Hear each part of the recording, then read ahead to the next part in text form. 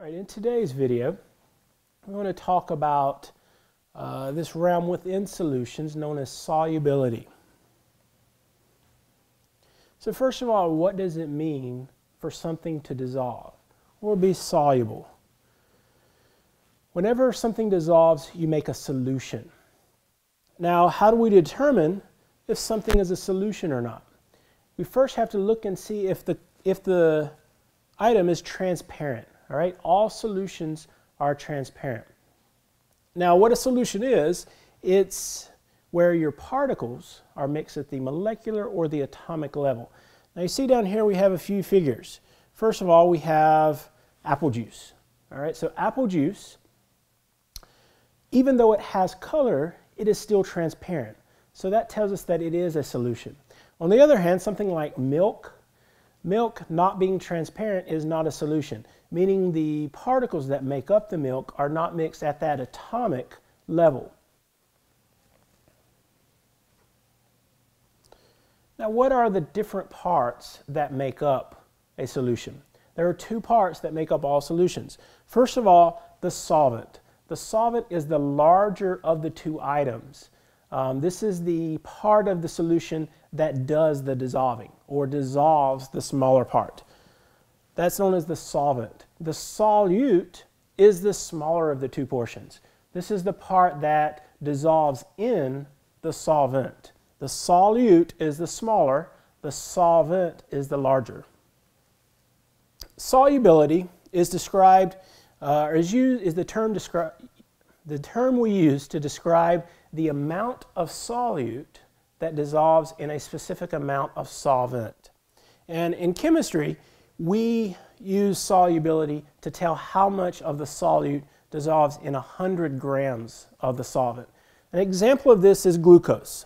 So glucose at room temperature, or 25 degrees Celsius, has a solubility of 91 grams per 100 grams. So what that tells us is that 91 grams of glucose will dissolve in 100 grams of the solvent. In this case, it's water. Next up, let's look at some factors that either can inhibit or allow more solute to dissolve. What factors affect solubility? First of all, being temperature. This one should be one that we all know of. As we increase the temperature of our solvent, we will be able to dissolve more solute. Most items are more soluble at higher temperatures. Another factor is the type of solvent or the type of solute that can affect solubility. Pressure can affect solubility as well. Henry's law looks at the effect of pressure on the solubility of gases in a liquid.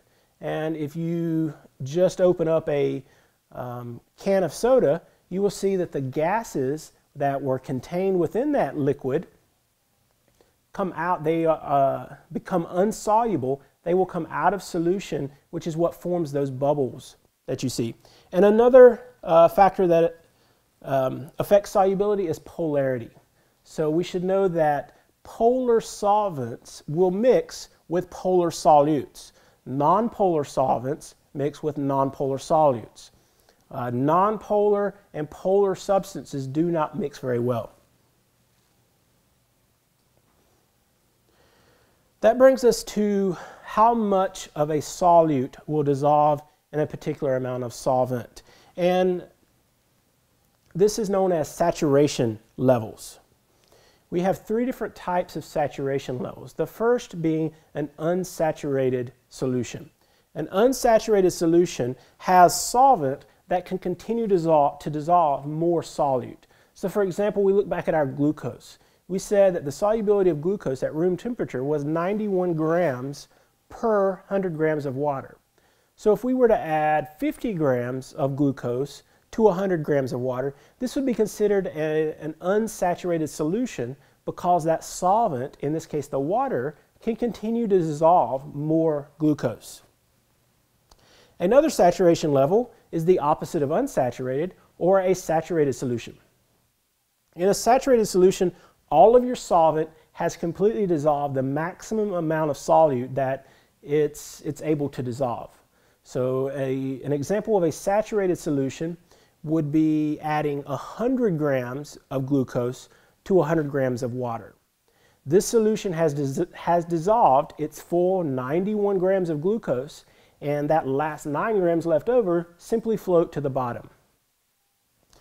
A third condition, which is not well known, is known as a supersaturated solution. In a supersaturated solution, the solvent has actually dissolved more solute than should be possible. And this is a fairly unstable condition. Now, how do we tell what type of solution we have? Is it unsaturated, is it saturated, or is it supersaturated? We can test this using what we call the crystal test. The crystal test is simply adding one crystal of our solute to our solution that we want to determine if it's saturated, unsaturated, or supersaturated. What would we expect to happen if the solution is unsaturated and we add one more crystal of our solute? Well, if it's unsaturated and that solvent can continue to hold more solute, then that one crystal would dissolve. If it dissolves, we know that our solution is unsaturated. Now, what would we expect to happen if our solution is saturated? If our solvent has dissolved the maximum amount of solute that it can and you add another crystal, that crystal will not dissolve. So therefore, it will simply float to the bottom. This is going to imply that you have a saturated solution. And then finally, this supersaturated solution, if you add a single crystal of your solute to a supersaturated solution, since this supersaturation level is so unstable, what that crystal will do is it will cause a chain reaction which causes the excess solute that was dissolved to pretty quickly come out of solution, and it will either crystallize or it will float to the bottom.